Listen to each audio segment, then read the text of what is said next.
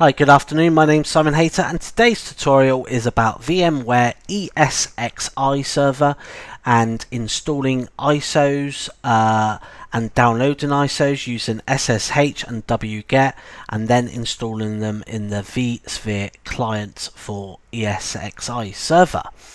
So the first thing we need to do is we need to enable SSH. By default, this is disabled. If you have enabled it, then you can forward ahead and skip this step. So the first thing you need to do is log into your ESXi server using the vSphere client.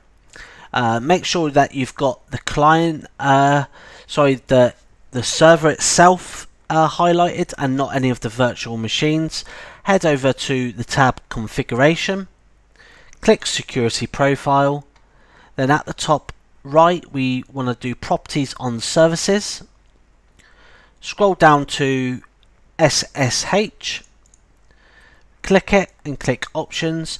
Now you've got two options. You can start it automatically every time your ESXi server loads up, or you can just start it the once, which I'm going to do by clicking Start, so I don't need to open all the time. So click OK, click OK. Now what we need to do is load up a terminal. So in this case I'm using Putty. If you're using Mac or Linux, then just load up your terminal and connect via SSH. So I'm going to type in the IP address of my local ESXi server. If you've got a domain or a VPS, then type in the address. So I've typed in my IP address. I'm just going to change the appearance just purely for this video. Let's open that, move that into there, minimize that. Type in your credentials. So in this case I'm logging in as root. Type in my password. Now, unlike some other SSH, you normally end up in the home folder. Because we've logged in as root, we're actually in the root, so we don't have to come out of that. Now there's actually two places you can do a wget for the ISOs. The first one, which is not the one I'm going to be using, but I'll show you where it is: cd VM images, ls it, cd tools hyphen ISO images, ls, and you can see I could do a wget on there and basically download more ISOs and keep them in there. I don't really like that because that comes with VM Tools, and I prefer to keep them in the Datastore. So let's head over to the Datastore, which is cd vmfs, ls it, cd volumes, ls it again, and the one we want is cd datastore 1. If you have got multiple data stores, then by all means go into the one you want. I'm going to do an ls. So on the right hand side here you can see I've got my virtual machine. If you've got lots, then obviously within your data store you're going to get more results. I've also made a folder earlier called ISO, which I'll show you in a moment. So I'm just going to make a file called temp. So make dir temp. Let's go into that folder. Let's load up Firefox. Let's download, I'll show you how to download Ubuntu server. So I'm going to click download there. I'm going to wait for the pop-up. I'm going to click cancel. I'm going to right click, copy link, minimize that, go back into your terminal, do a wget, paste in the address of the ISO. So as you can see, that's now downloading. I'm not going to wait, even though it will only take 3 minutes.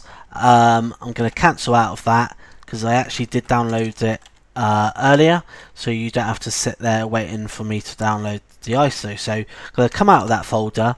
I'm going to remove that temp file folder just to keep it clean.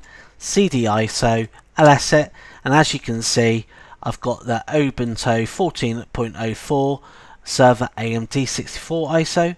So I'm satisfied, that's ready to go. So I'm going to exit out of the terminal, go back into vSphere, What we want to do is file new or create a new virtual machine here. So new virtual machine, typical settings, click next, next, next, unless you need to change them. Going to click Linux. I'm going to click Ubuntu. If you are using another version of Linux, it's not listed. Just do other Linux 64-bit. Most of the times it works.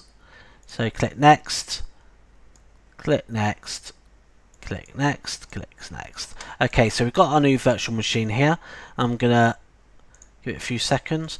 Going to rename it to Ubuntu, which is 14.04 Server LTS. First thing we want to do is don't fire it up. We want to do edit settings. If you need to change the amount of memory it's allocated or the CPUs, then by all means change that. The thing we want to change here is the CD drive. We want to tell it to use an ISO. So click Datastore ISO file, click Browse. If you stored it in the VM images, then by all means go in there. In our case, we've used ISO. So I'm going to click Ubuntu. OK it. Now the important thing to do here is click Connect at Power On.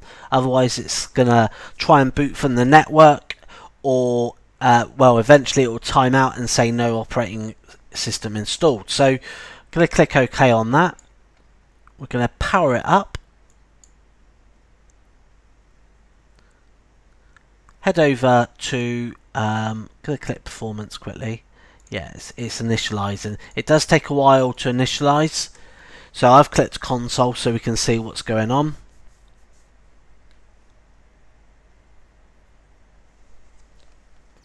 Depending on the speed of your ESXi server and your network would determine how quickly this initializes, but first time installing from an ISO, I find that it is rather slow, but you may find it fast if you've got a better server than me.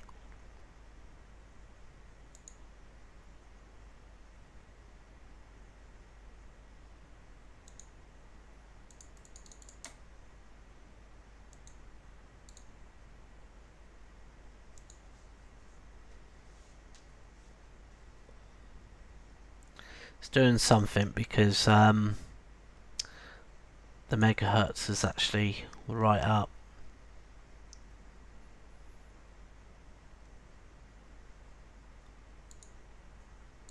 Oh, did that actually work then? I think it did. And there we have it. As you can see, it's now gone into the Ubuntu server setup.